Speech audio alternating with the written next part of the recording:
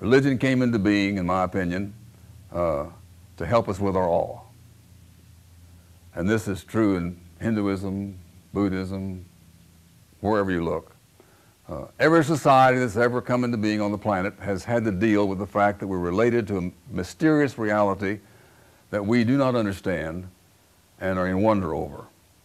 And this fact, this reality of being conscious of our consciousness and therefore being capable of this kind of wonder is the reason we have religions, and the reason why societies need to have religions in order to help people relate to that wonder. This is something universal we're talking about here.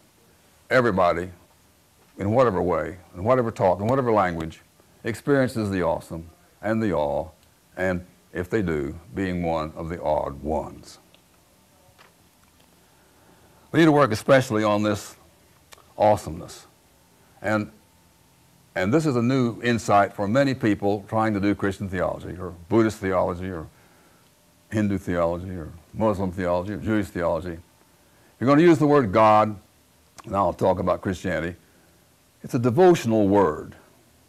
It's like the word sweetheart or sweetie. It's a word that has to do with loyalty, with commitment, devotion. And so you might just say that the word God is simply a devotional word for reality. The awesome reality in the Bible. In the beginning, the awesome reality created the heavens and the earth.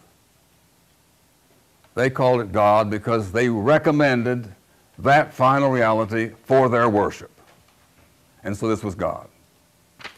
And this is the way to understand the whole Bible. You just go through the Bible and read the Psalms, cross out the word God, stick in the word reality.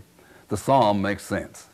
The word points to this final overallness, to this everythingness, not a thing, but the everythingness in which all things cohere. Each and everything is contained in this everythingness.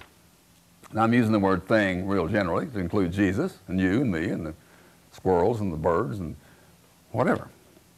Each of us is a specific thing somewhere on the blackboard of reality. But the everythingness is not on this blackboard anywhere. It is the everythingness in which all things cohere.